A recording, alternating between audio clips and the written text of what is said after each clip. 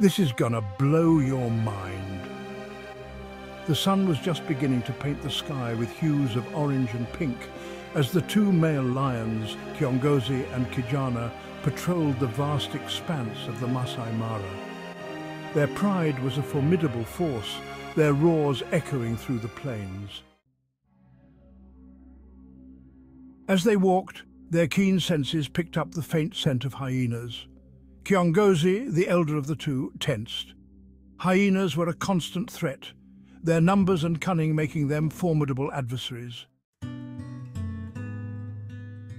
Kijana, still young and impetuous, was less concerned. He yawned, his eyes heavy with sleep. "Don't worry, brother," he said. "We're too powerful for them." Kiongozi shook his head. "Never underestimate your enemy, Kijana. Hyenas are cunning creatures. They know our weaknesses." As they continued their patrol, Kijana's eyelids grew heavier. He leaned against a tree, his body gradually sinking into a deep slumber. Suddenly, a cacophony of howls and snarls erupted.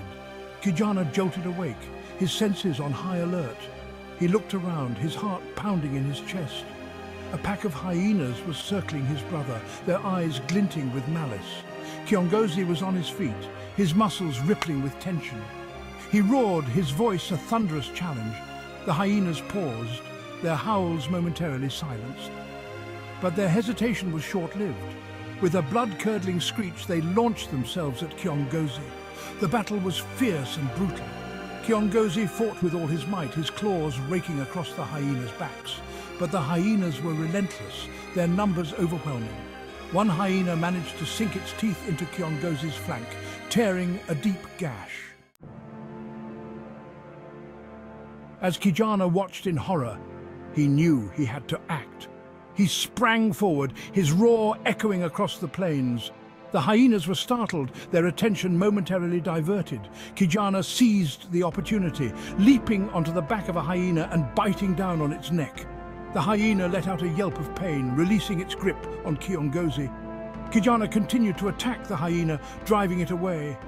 The other hyenas, sensing the tide turning, began to retreat. Kiongozi collapsed to the ground, his body exhausted. Kijana rushed to his side, his eyes filled with relief. "Are you okay, brother?" he asked. Kiongozi nodded weakly. "I'm alive, thanks to you," he replied. "You saved my life." The two lions watched as the hyenas disappeared into the distance.